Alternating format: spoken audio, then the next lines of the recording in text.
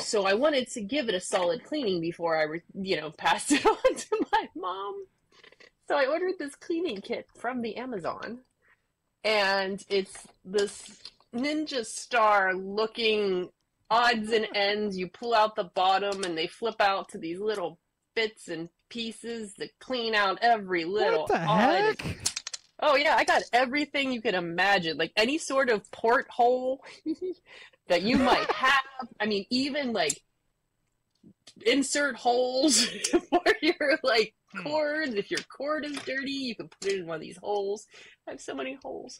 And but I bought this and it came with that and a little fuzzy brush and a little pokey tool that like helps you for your AirPods if you need to get in there and clean out the whatever you got going on in there. And they've got some fluid in here. But like this Ninja Star cleaning tools, yeah, every size and shape you can imagine for any type of phone, and yeah, like the AirPods, also those to get those kind of cleaned out. I do have to say that the tool to clean out the lightning port did pull out some dirt. I was like, that's impressive because I was having some issue. Like I was a little concerned. I kept getting there was water in the charging port, and I don't know Mm. why it kept saying that, but I thought there was maybe dirt. So yes, that cleaned that problem out. It comes with this tacky stuff, which I am 99% 9% sure is the poster tack. Like if you wanted to hang a poster up on the wall, I'm going to try to hang this random piece of paper up on my printer. Yes, I think it's poster tack.